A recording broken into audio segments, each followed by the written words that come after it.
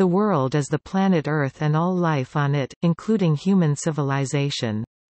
In a philosophical context, the world is the whole of the physical universe, or an ontological world, the world of an individual. In a theological context, the world is the material or the profane sphere, as opposed to the celestial, spiritual, transcendent or sacred spheres.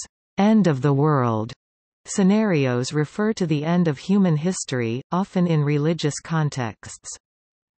The history of the world is commonly understood as spanning the major geopolitical developments of about 5 millennia, from the first civilizations to the present. In terms such as world religion, world language, world government, and world war, the term world suggests an international or intercontinental scope without necessarily implying participation of every part of the world. The world population is the sum of all human populations at any time. Similarly, the world economy is the sum of the economies of all societies or countries, especially in the context of globalization. Terms such as world championship, gross world product, and world flags imply the sum or combination of all sovereign states.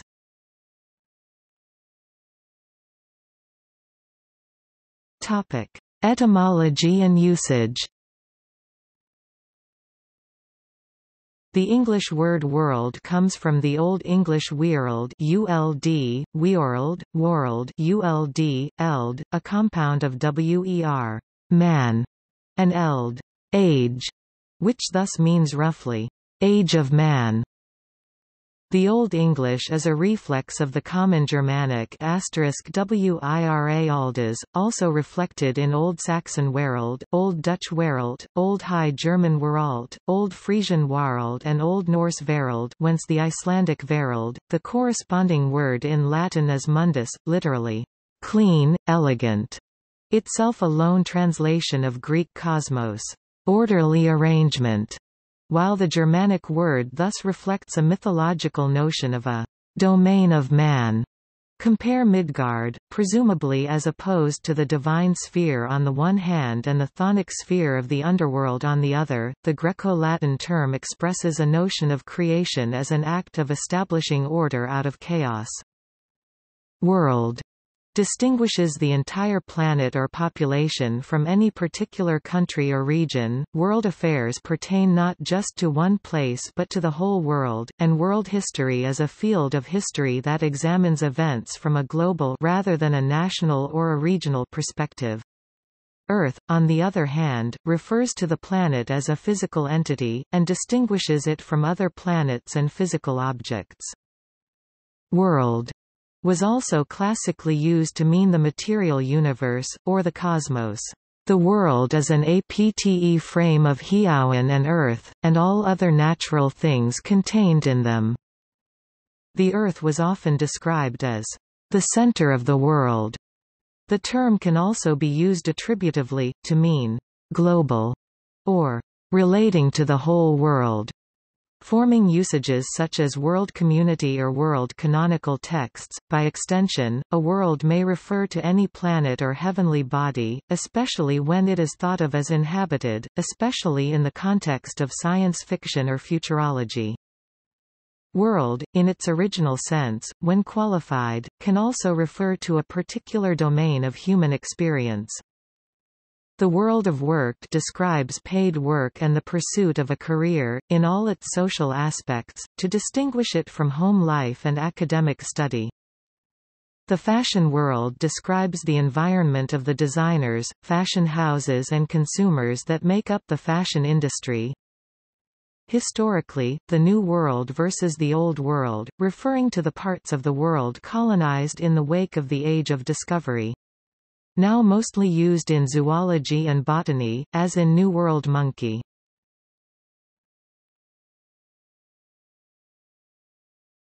Topic: Philosophy. In philosophy, the term world has several possible meanings. In some contexts, it refers to everything that makes up reality or the physical universe. In others, it can mean have a specific ontological sense, see world disclosure. While clarifying the concept of world has arguably always been among the basic tasks of Western philosophy, this theme appears to have been raised explicitly only at the start of the 20th century and has been the subject of continuous debate. The question of what the world is has by no means been settled.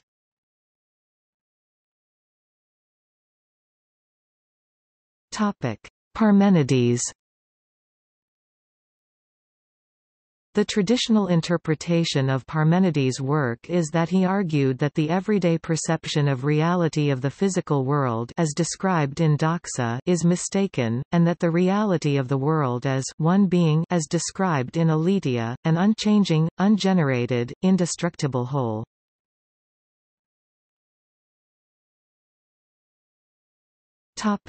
Plato. In his allegory of the cave, Plato distinguishes between forms and ideas and imagines two distinct worlds, the sensible world and the intelligible world.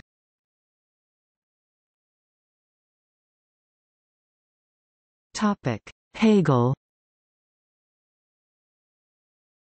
In Georg Wilhelm Friedrich Hegel's philosophy of history, the expression Weltgeschichte ist Weltgericht, world history is a tribunal that judges the world, is used to assert the view that history is what judges men, their actions and their opinions.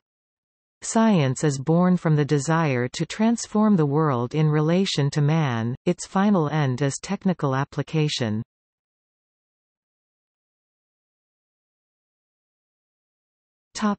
Schopenhauer. The World as Will and Representation is the central work of Arthur Schopenhauer. Schopenhauer saw the human will as our one window to the world behind the representation, the Kantian thing in itself. He believed, therefore, that we could gain knowledge about the thing in itself, something Kant said was impossible, since the rest of the relationship between representation and thing in itself could be understood by analogy to the relationship between human will and human body.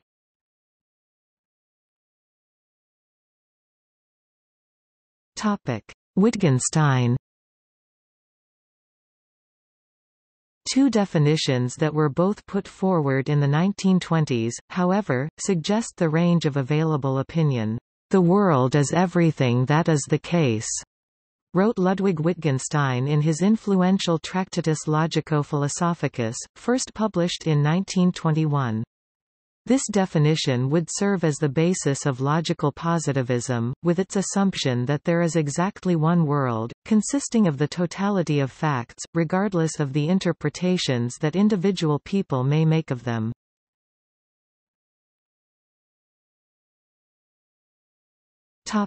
Heidegger.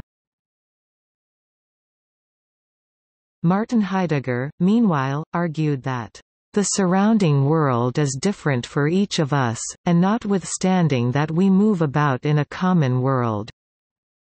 The world, for Heidegger, was that into which we are always already thrown, and with which we, as beings in the world, must come to terms. His conception of world disclosure was most notably elaborated in his 1927 work Being and Time.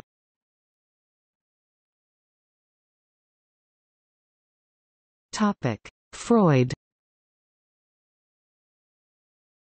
In response, Sigmund Freud proposed that we do not move about in a common world, but a common thought process.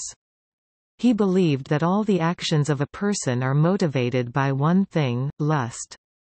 This led to numerous theories about reactionary consciousness.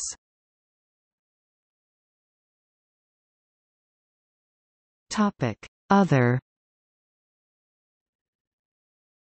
Some philosophers, often inspired by David Lewis, argue that metaphysical concepts such as possibility, probability, and necessity are best analyzed by comparing the world to a range of possible worlds, a view commonly known as modal realism.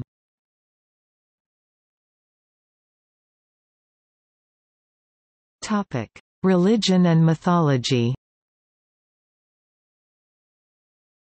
Mythological cosmologies often depict the world as centered on an axis mundi and delimited by a boundary such as a world ocean, a world serpent or similar.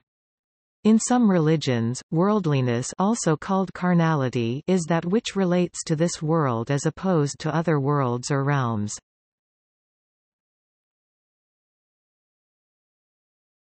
Topic: Buddhism. In Buddhism, the world means society, as distinct from the monastery. It refers to the material world, and to worldly gain such as wealth, reputation, jobs, and war. The spiritual world would be the path to enlightenment, and changes would be sought in what we could call the psychological realm.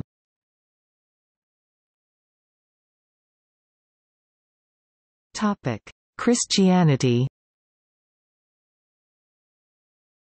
In Christianity, the term often connotes the concept of the fallen and corrupt world order of human society, in contrast to the world to come. The world is frequently cited alongside the flesh and the devil as a source of temptation that Christians should flee. Monks speak of striving to be in this world, but not of this world, as Jesus said, and the term worldhood has been distinguished from monkhood, the former being the status of merchants, princes, and others who deal with worldly things. This view is clearly expressed by King Alfred the Great of England d. 899 in his famous preface to the Cura Pastoralis. Therefore I command you to do as I believe you are willing to do, that you free yourself from worldly affairs, Old English, worldinga, as often as you can, so that wherever you can establish that wisdom that God gave you, you establish it. Consider what punishments befell us in this world when we neither loved wisdom at all ourselves, nor transmitted it to other men. We had the name alone that we were Christians, and very few had the practices. Although Hebrew and Greek words meaning world are used in Scripture with the normal variety of senses, many examples of its use in this particular sense can be found in the teachings of Jesus according to the Gospel of John, e.g. 7-7, 8:23, 12:25, 14:17, 15:18-19, 17-6-25, 18:36. For contrast, a relatively newer concept is Catholic imagination. Contemptus mundi is the name given to the recognition that the world, in all its vanity, is nothing more than a futile attempt to hide from God by stifling our desire for the good and the holy. This view has been criticized as a pastoral of fear by modern historian Jean Delumeau. During the Second Vatican Council, there was a novel attempt to develop a positive theological view of the world, which is illustrated by the pastoral optimism of the constitutions Gaudium et Spes, Lumen Gentium, Unitatis Redintegratio and Dignitatis Humanae.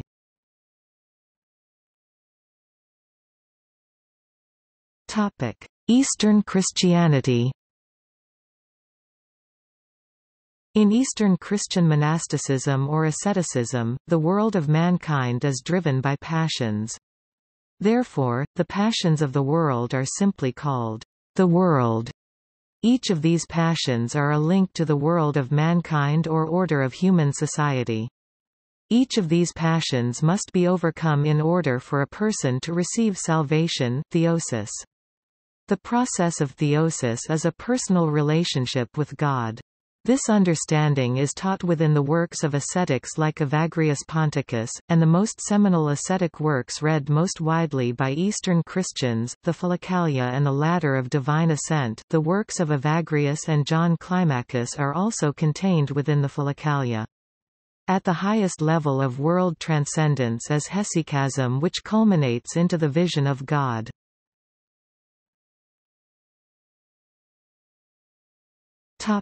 Orbis Catholicus. Orbis Catholicus is a Latin phrase meaning Catholic world, per the expression urbi et orbi, and refers to that area of Christendom under papal supremacy. It is somewhat similar to the phrases secular world, Jewish world and Islamic world.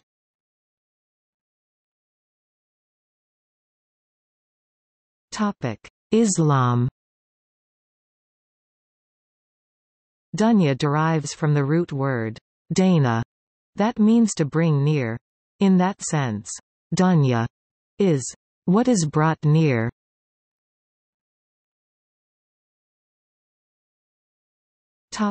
Hinduism. Hinduism is an Indian religion and dharma, or a way of life, widely practiced in the Indian subcontinent. It includes a number of Indian religious traditions with a loose sense of interconnection, as different from Jainism and Buddhism, and since medieval and modern times, Islam and Christianity. Hinduism has been called the oldest religion in the world.